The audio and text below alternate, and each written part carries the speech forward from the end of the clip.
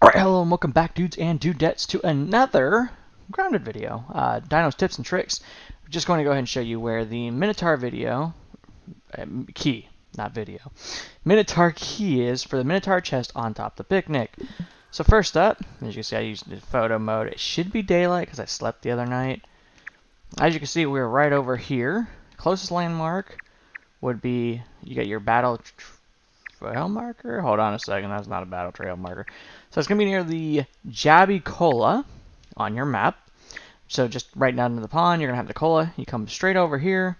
What we're going to do is we're going to walk from here, right where the mosquitoes are. You'll know, like, the little path right here is where the clay and stuff is underwater, next to the picnic table. So we'll start there. I think that's a little bit easier to think of.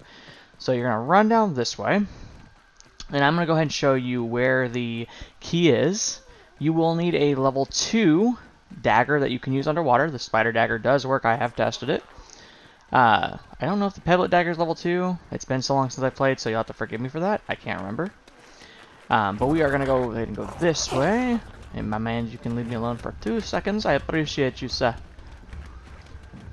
Sorry for the blur. I can't do anything about it now, so it's going to be a little bit hazy here and there.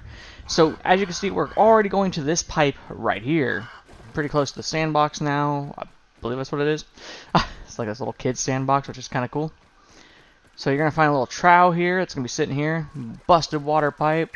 It's going to be right here on your thing. So on your map, you can actually see the trough right here. It's going to be right here next to this little crab sandbox. So it's right in front of it. About where this little lip's at, you just come down some. So you're going to go in the pipe. Now, you know, you can look around. And you're like, okay, it should be down that way or that way, right? Not right. So well, partly not right. So you're going to want to go down this way. So you're going to make once you come in, you're going to make a right. You're going to come through here, and you're going to notice right here, there's a small little section busted open. Come down through here, swim down here. It's going to be a little bit tight of a squeeze. There will be some soggy roots right here. But then, I've already picked it up. Your key is going to be right here, folks. This is going to be for your Minotaur thing. As you can see, it's not that far of a swim. You will not drown unless you get stuck on this, which it can happen. So just be kind of okay with that. Just be careful. You can pick however you want to get up to the picnic table. I'm going to show you how I did it.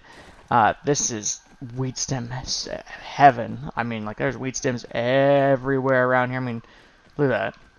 Weed stems everywhere. Easy to build up. So what I did to build up over here is I just come this way. It's not the safest pathway, let's be honest.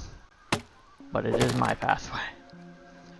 And we're going to keep going up. What we're going to do is once we get up here, we are going to keep going to a little maze where the Minotaur chest is at. And it has. I'm going to call it the Minotaur BURGL chip. I haven't picked it up yet, so I don't know what it's called. It's going to be like the Legend of Zelda. Come up here. Now, I like the idea of building up over here. Just because I get up on the lunchbox, and you can use the lid right there. A lot of creaking, as you can hear. Ooh, crows up here too. That's kind of terrifying. You can use that to your advantage. But then you can do that.